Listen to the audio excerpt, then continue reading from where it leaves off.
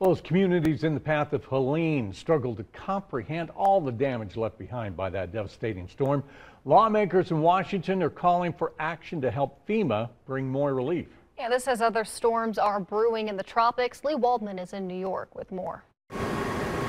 This disaster in western North Carolina is catastrophic.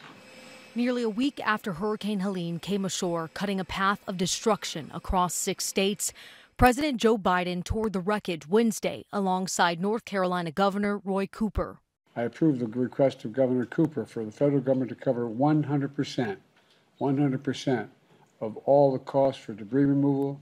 This after Biden suggested he would be open to calling Congress back from its recess for a special session to pass a supplemental relief bill.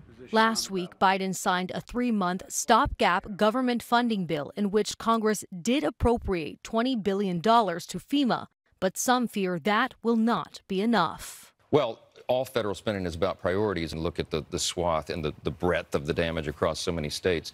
But it'll take a while. It'll take 30 days or more for them to assess that. But Congress will have to address it. As we look at the infrastructure damages to water, to the cell lines, to power, the ability to get those turned back on is going to be complicated just by the way Appalachia is configured. Already, more than 3,500 federal personnel are helping in the recovery efforts. FEMA also delivered a cargo plane full of food, water, and emergency supplies to Asheville, North Carolina Tuesday. We know that this is going to be a sustained operation. In New York, I'm Lee Waldman reporting.